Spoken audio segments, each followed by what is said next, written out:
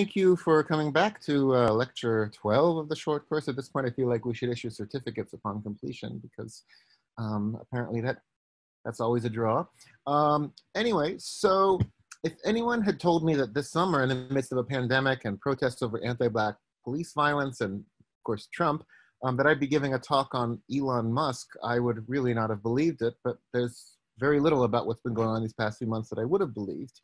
But this is also because Elon Musk has really only been on the edges of my awareness all of these years. I mean, when I knew about the Hyperloop, about the whole mission to Mars, about Tesla, about naming your babies like they're an accessory to show how cool you are, and about him having a name that makes him sound kind of like a Batman villain. But that was really about it, and I never really cared to follow the news about him. And somehow in 2018, I missed the whole Russian Elon Musk meme phenomenon. So I want to thank Nina Buis for bringing it to my attention. And I also want to acknowledge a really excellent piece written by Ekaterina Olsen-Shipyatsky and Fiona Bell that I hope will be coming out maybe in all the Russias or something. I don't know where they ended up sending it, but it's really wonderful, and I hope you all have a chance to read it. Thank you, at least Fiona's here. Thank you for sharing with me a few days ago. In addition to memes, it also brings up a video of people singing a song to get Elon Musk to come and invest in Russia, but that's theirs to play with and not mine. So you can look up the video or read about it when they publish their work. So why then are we talking about Elon Musk now, and why was the Russian internet talking about Elon Musk in 2018? There's something about Elon Musk that I think is very conducive to certain uses and abuses on the internet. He has an expressive face. He doesn't look like he could beat Mark Zuckerberg in a staring contest. He's a good talker with a sense of humor, generally a kind of larger than life personality, and he's ubiquitous. And there are lots and lots of English language Elon Musk memes, which you can feel free to look up on your own. And you'll see that a lot of the templates used in the Russian memes are the same templates that are used in the English memes. This happens a lot. He's also very aware of memes. He even co-hosted a PewDiePie show evaluating memes with Rick and Morty co-creator Justin Roiland. Oh, and actually, let me share the screen now. Hold on one second. Okay, great, here we go. Yes, so here he is on the PewDiePie show with Justin Roiland, co-creator of Rick and Morty. In fact, this is only one of his encounters with Rick and Morty fame. He also voiced a parody version of himself called Elon Tusk on Rick and Morty. And to sort of round out the sense of his internet cred, in 2018, he went on the Joe Rogan Experience podcast. For those who aren't familiar with it, it's the most popular podcast in the country, if not the world. And it's a forum that has a huge following among, let's say, young men. And he quite famously on the Joe Rogan podcast smoked weed. And this image, in fact, is one of the big images used for Elon Musk memes. But we're talking about Russia. So let's look at the Russian memes, the categories they fall into, and then I'll try to figure out what it all means. So let's start with this image that I have here of Musk smoking. This is big for memes in English and works very well for memes in Russian. So there's this one here, which says, Elon Musk shows a new way of getting to Mars, which is, of course, he's getting high. Let's come up with a flying table. So he's stoned, just sort of spitballing ideas. And why can't we launch Earth into space? So basically stoner humor with Elon Musk. And making fun of his enthusiasm about space, which is going to be a big part of all of this. But the next two feature something that's prominent in a lot of Russian Elon Musk memes, and that's kind of unflattering comparisons between Elon Musk and Russia. So this is I believe a tweet, or maybe Instagram, says, my father chews sunflower seeds while he is vacuuming, and he spits out the shells right in front of the vacuum cleaner, not leaving any sort of trash.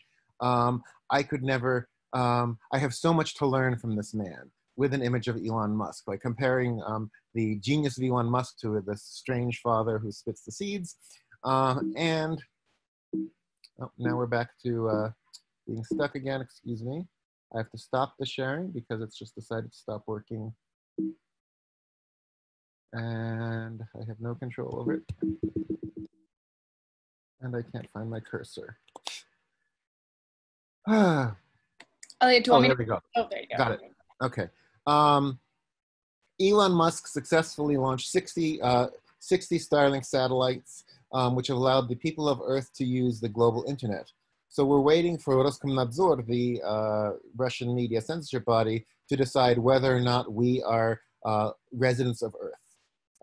So this refers to Roskomnadzor's tendency to try to enforce separation of Russia from anything that's too liberal, too edgy, too critical, and projecting onto Musk and his satellites.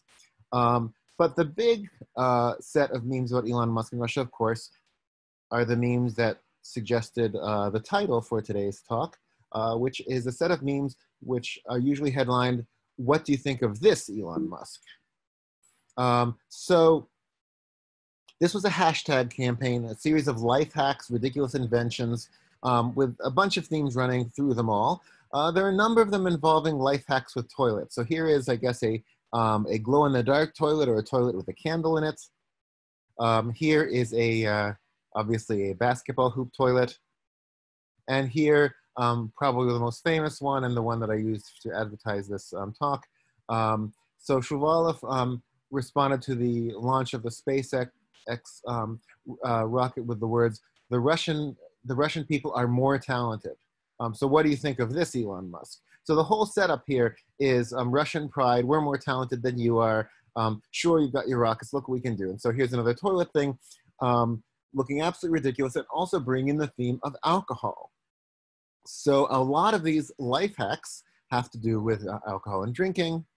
What do you think of this, Elon Musk using a bottle of, I think, is it Jim Beam? I can't really tell, to support the chair. What do you think of this, Elon Musk? A whole stack of bottles to make a table.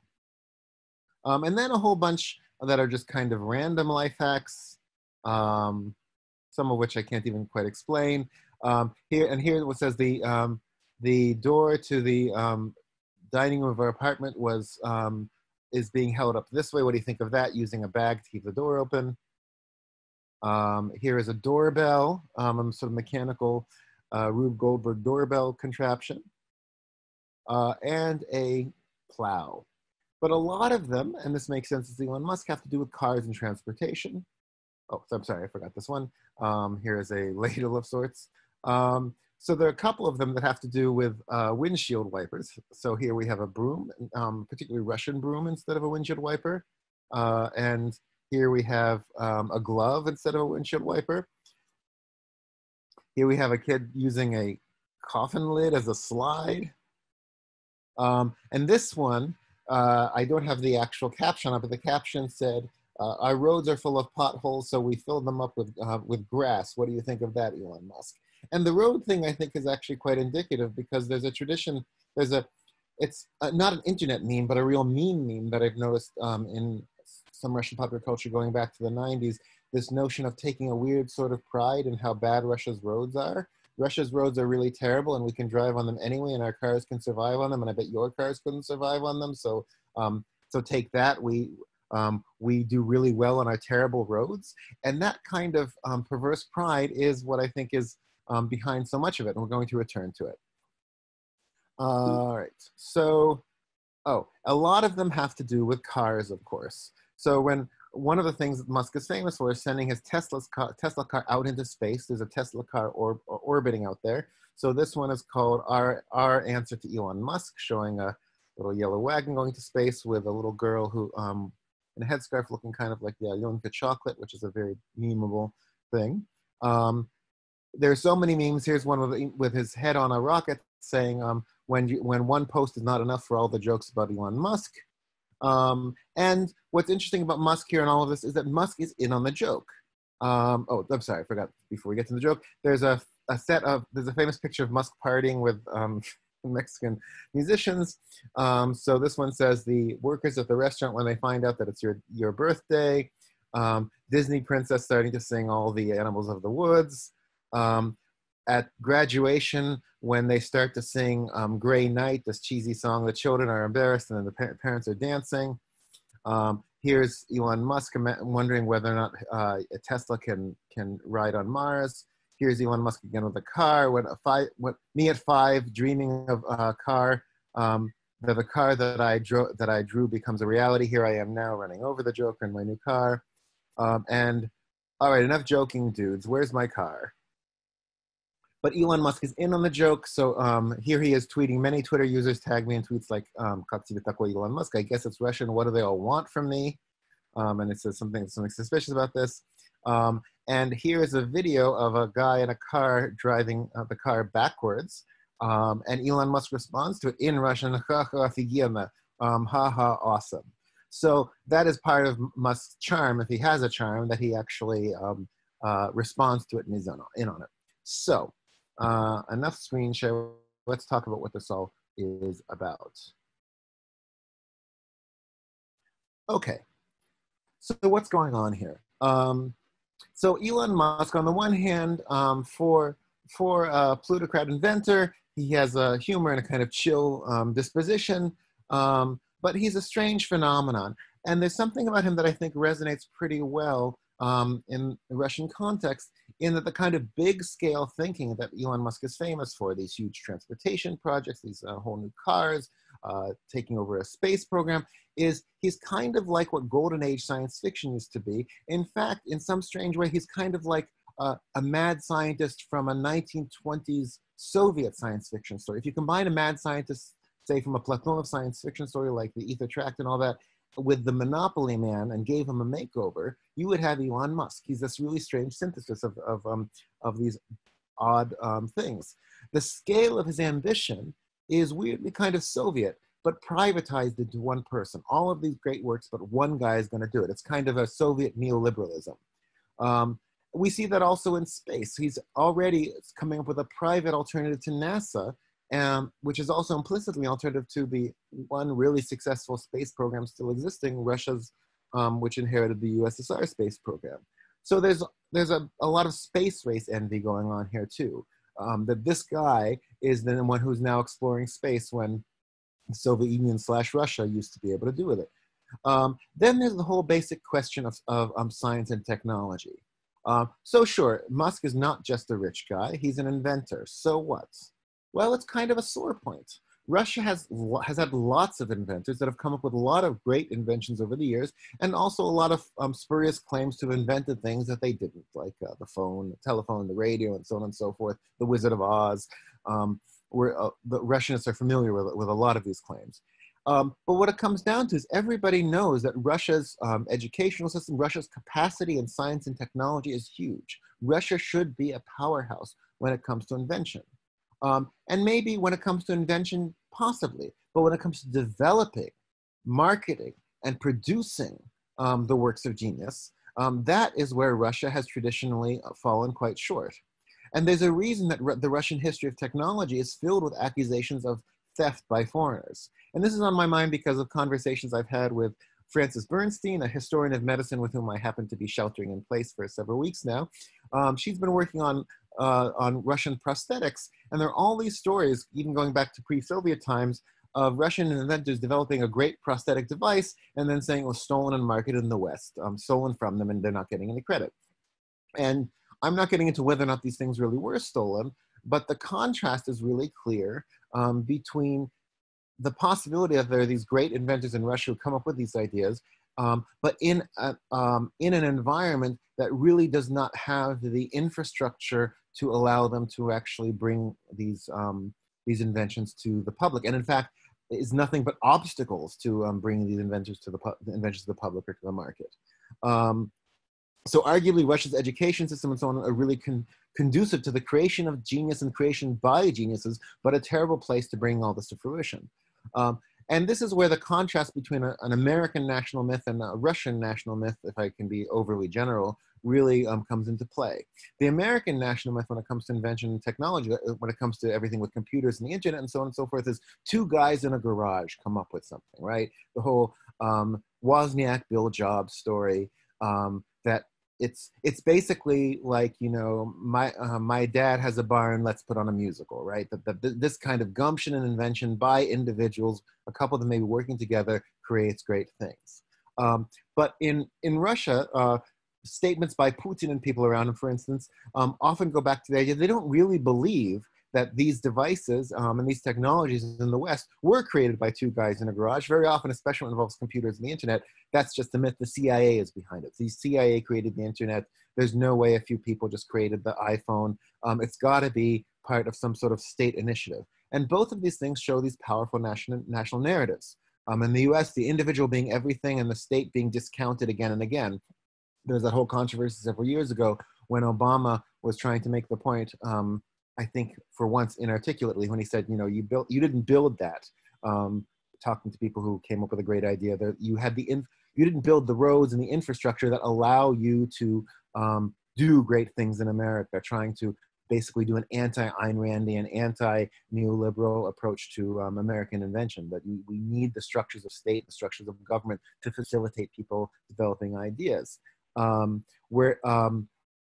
Whereas often in Russia, the individual initiative gets downplayed, and it's the state that's the hero. It's the state that creates, and the individual is distrusted.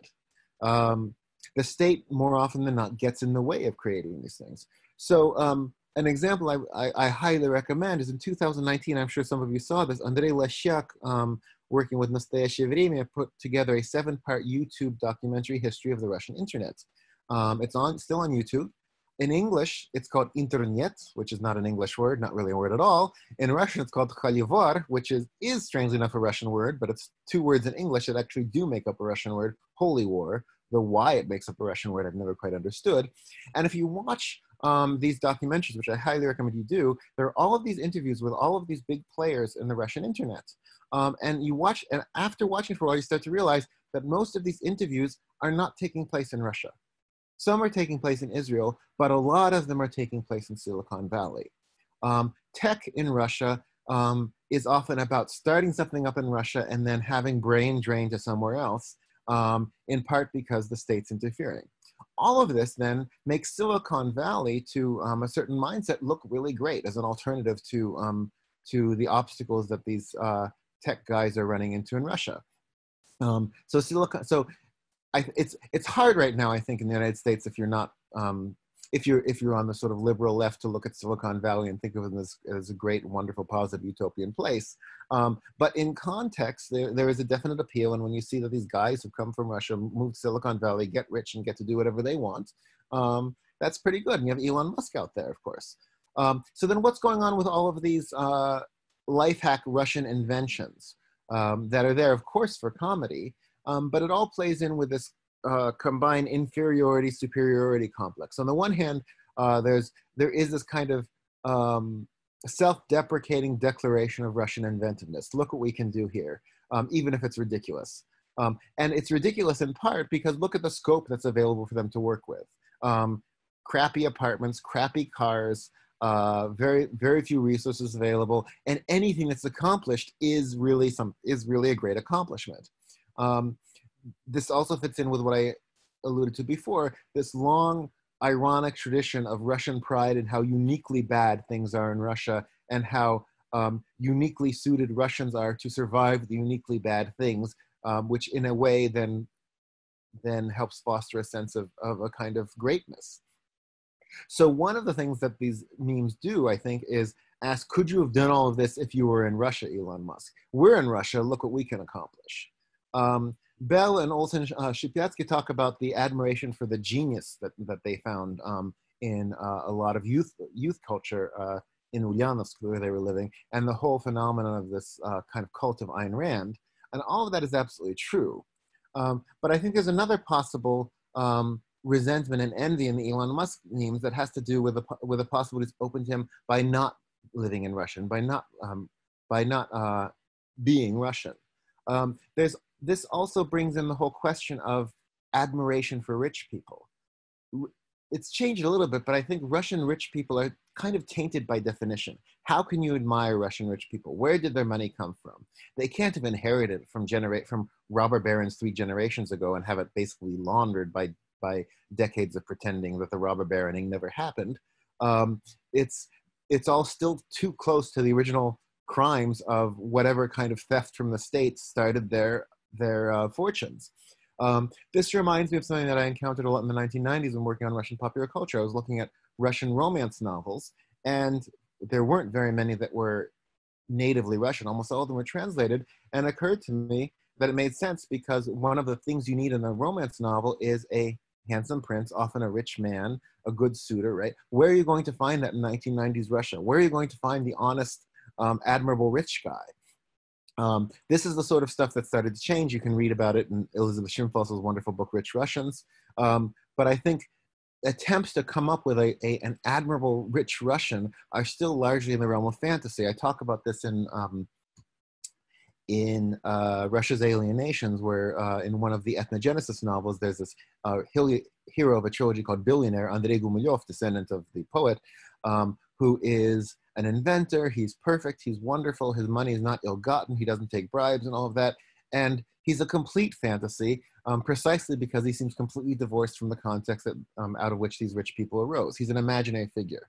And the Russian internet, I think, likes their neoliberal heroes the same way they like their cheese, imported.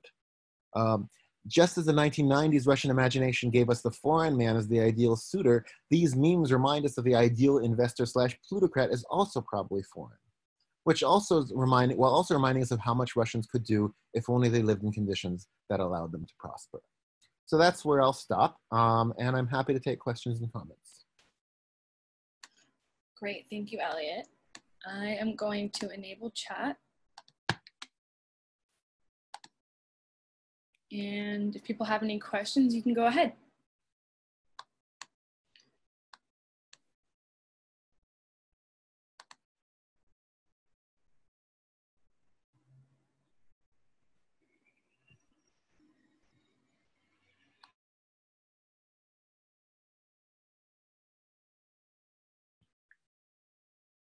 Oh, yes, Alexei, you have a question?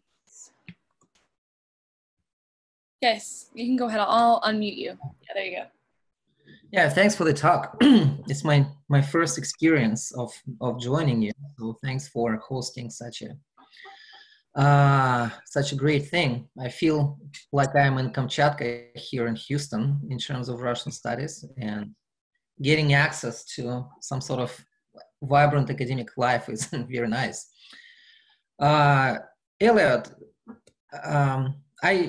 I enjoyed your analysis, but I have some, I think, comments / questions in regards to why it was Musk and not pretty much any other person who was picked as this kind of sort of internet memes. Because if you think about it, I mean, the number of foreign investors like Elon Musk is, well, pretty large. Think about the weird British guy, Branson, right? Think about the Amazon guy.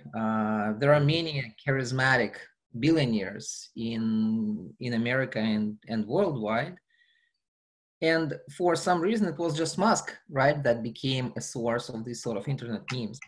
That's one thing. And the second thing you did not mention, but there was a specific point in time when these memes appeared, right, and blossomed. When at some point, I think it was connected with Dmitry Rogozin, the head of Roscosmos, right, making fun of the U.S. space program and saying that they should use a trampoline to deliver their astronauts into space. And then, I mean, there was this reliance on a private company that many people did not believe in. And in this sense, I think initially, and I mean, that's my opinion, and I just wondered to what degree you would agree, or to a degree or disagree with it. The initial impetus, so at some point, I mean, Russian internet meme is part of the global meme culture, right? And in this sense, they borrow extensively from it. So I would not kind of overemphasize the Russianness of this phenomenon. It's a transnational phenomenon where people know English, where people have global access to global web. and they borrow some of the things that kind of seem funny to them. But I think it all started with rockets, right? with the space program. And in this sense, I wonder if we can argue that the reason why it was Musk that became such a kind of cult figure in the Russian part of internet and the Runet is that precisely it became associated with rockets that occupied a special kind of place in Russian historical imagination, right? Mm-hmm. Yeah. Rockets, I mean, I just finished reading an excellent article by Mikhail Rozhansky from Irkutsk School, who discusses diaries, but one of the arguments that he is building there is that the Soviet people were educated in kind of living in history, right? In Mm-hmm. feeling very kind of close connection with history. They were thinking, were taught to seek to contribute to history. And rockets at some point encapsulated this techno-utopian imagination, right? Especially since the Soviet space program was so advanced for such a long time, a real competitor to the US space program. And I think why people are frustrated and why Musk is such a kind of point of concern is because Russian space program is not going anywhere. And so these visions of future, this kind of feeling of historicity, of grand history, right, of one's ability to contribute to the historical development as part of the Russian national body, they are inherited in Russian culture. And yet people feel betrayed about that. People feel betrayed by kind of what Rogozin does, right? By the numerous failure of Roscosmos, by the Proton rockets exploding at the start. So in this sense, I think rockets and the space program plays this particular place in this kind of internet culture. And then, yes, and then once it has this initial impulse, it acquires its own. Mm-hmm. It was not too well kind of argued, but I mean, I hope you got the idea, and I think I should stop talking. No, and Alexei, thank you for joining us. I'm glad to have you here. And actually, no, it was very well argued. I agree with everything you said. In fact, but I feel like you've expanded upon the point that I was making, in fact, about space exploration, Russian science fiction, the importance of rocketry. In both countries, the space program has fallen on harder times than it used to be, but it means much more for Russia than I think it means to the US. I mean, one of the reasons it fell on hard times in the US is people got bored with it. There was the romanticism and excitement about space has been gone for decades.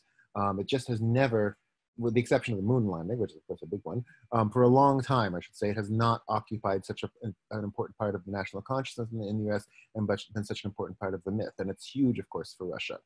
I completely agree with you about the connection, the back and forth between Russian memes and memes around the world. It's something I'm wrestling with in the book that I'm writing, and it comes up in almost every one of these lectures. But you yourself, I think, made the case for why Musk and not, say, Bezos or anyone like that. Musk is, in addition to being much more interesting and charismatic, I think, than most of these other billionaires, Musk is really putting his foot on territory that Russia in some ways can claim. And that is space, right? The rockets and space exploration. So that activates a whole set of potential responses in a whole range of interests. So you're completely right. Thank you. All right, we have a question from Amaryllis. This is interesting because we understate the amount of privilege the fathers of tech, like Bill Gates, had. Do you see any subtext of how the Russian system's educational system / technical training gives more access, leading to technological upward mobility?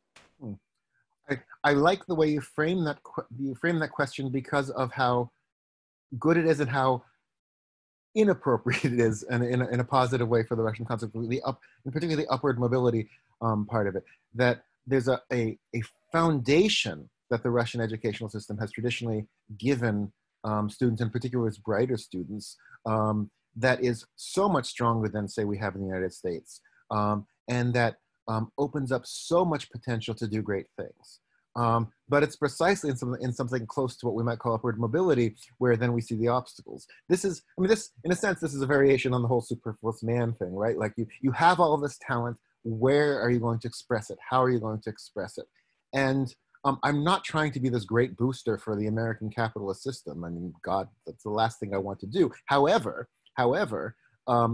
there are, and I don't want to overestimate how anyone could become a great plutocrat in the United States. Obviously not. But still, the system that we have does make it more possible for someone with talent and a great idea and huge connections, absolutely, and, you know, rich daddy and all of that, to build something and to have a huge place in the market, in public consciousness, in the history, in the development of technology.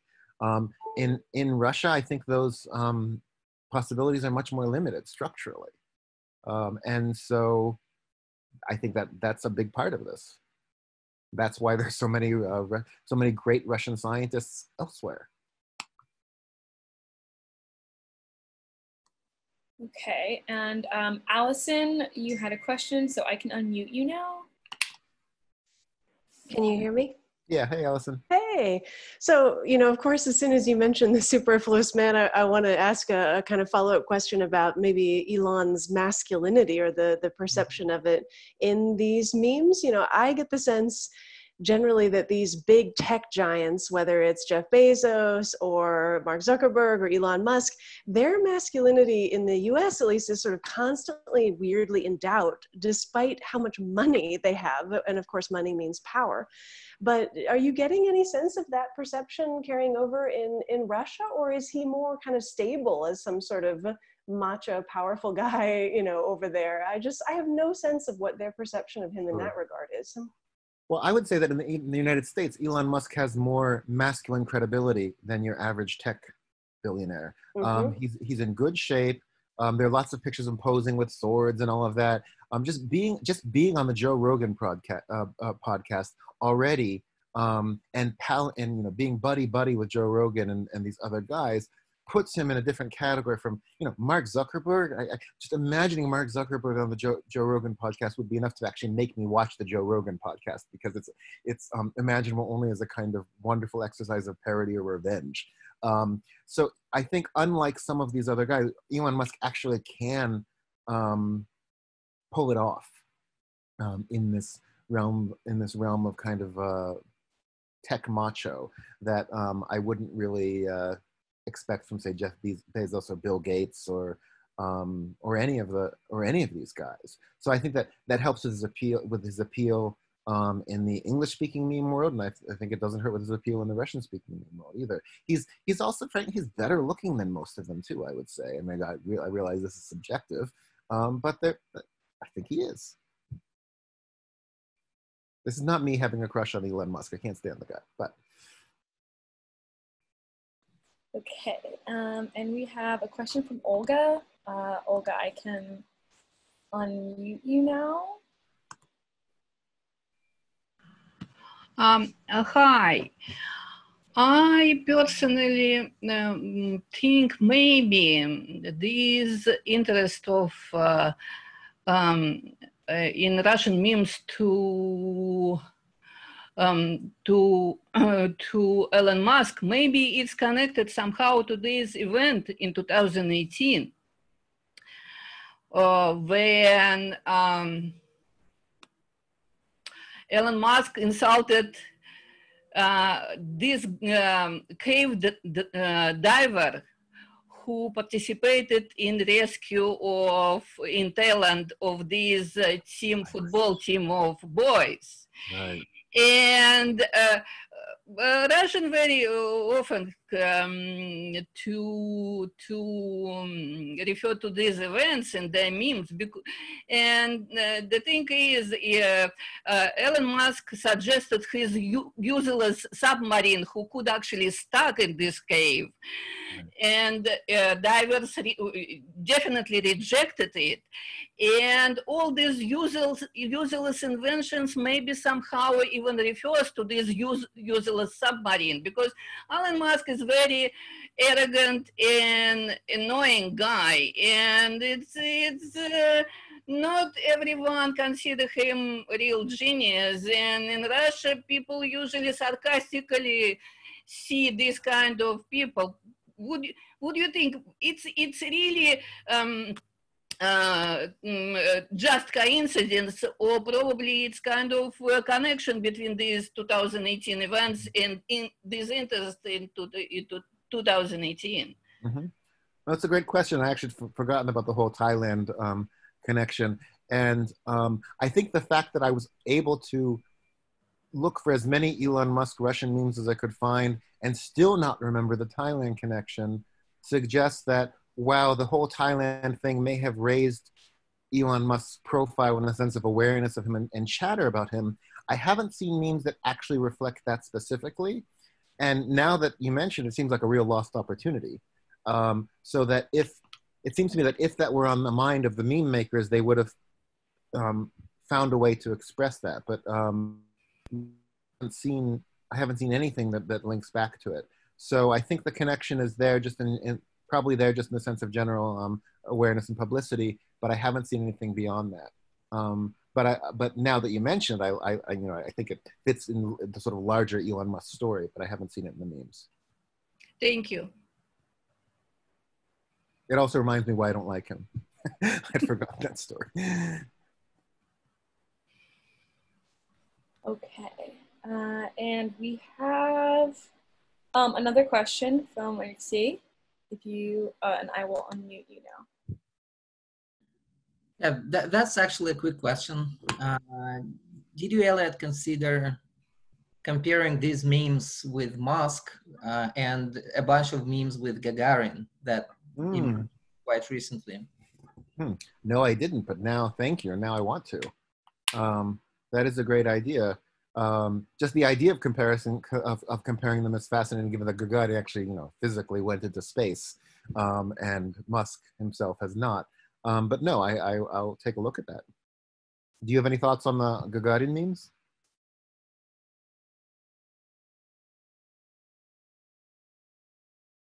Okay.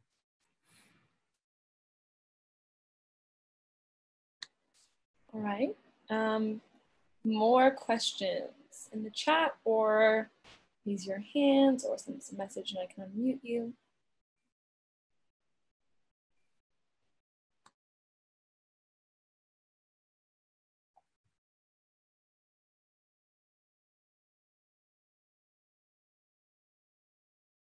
Okay. Well, thank you everybody for coming. Next week, I believe, will be Freaks of the Russian Internet. So make of that what you will. And it'll be a lot of video material. So I hope to see some of you back then. And it's great seeing all these faces here. Have a good weekend.